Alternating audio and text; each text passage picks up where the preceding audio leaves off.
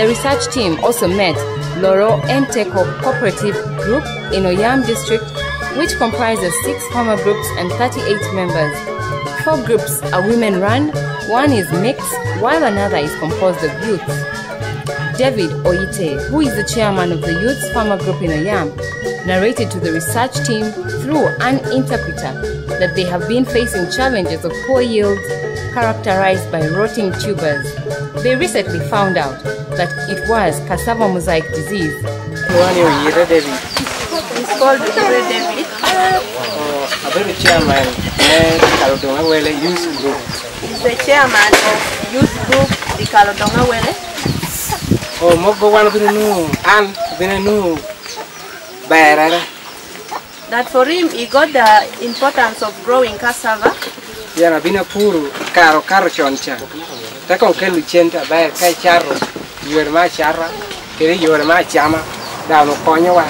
Because he grew cassava previous years and it used to help him for sale and for consumption.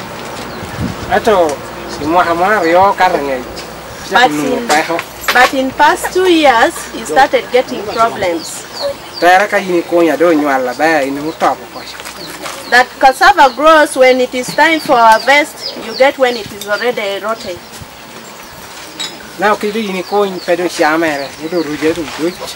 So whenever you pick it, you get when it is now spoiled, it cannot be eaten. And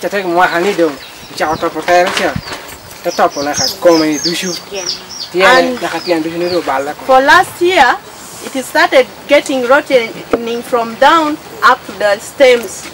And after 6 months, the whole cassava were destroyed by the cassava disease.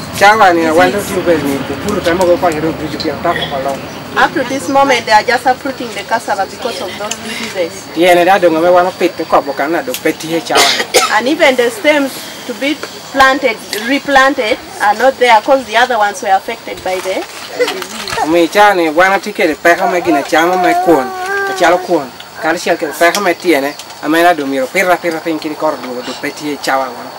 And because of that, we have the problem of getting the stems, because those stems would help when it is planted. It can be for human consumption and for sale, but now there is shortage of the stems.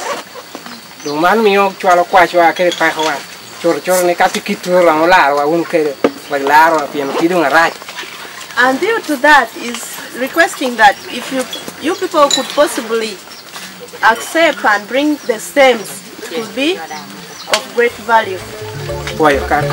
Thank you.